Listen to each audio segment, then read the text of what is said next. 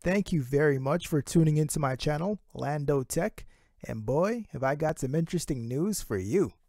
As many of you are already aware, a lot of developers, service providers, and device manufacturers are creating apps, products, and services with what is called Warrant Proof Encryption.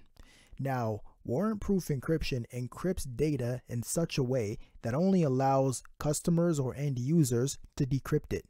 This oftentimes prevents government or law enforcement from obtaining this data even with a warrant. In an attempt to put an end to warrant proof encryption, 3 U.S. senators have submitted the Lawful Access to Encryption Data Act. If it passes, it will give law enforcement with a warrant the ability to bypass encryption and access user data. Attempting to put an end to warrant proof encryption isn't anything new.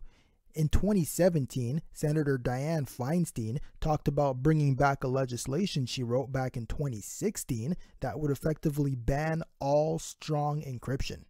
And in 2018, Australia successfully passed the Assistance and Access Act that provides law enforcement and the government with the necessary tools to collect evidence from encrypted devices when a warrant is obtained.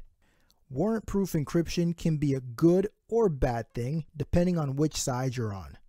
The side arguing for warrant proof encryption would justify keeping this technology in place because removing it would lead to privacy concerns. If this type of encryption is removed, then what guarantee would there be that only law enforcement with a search warrant would be accessing user data?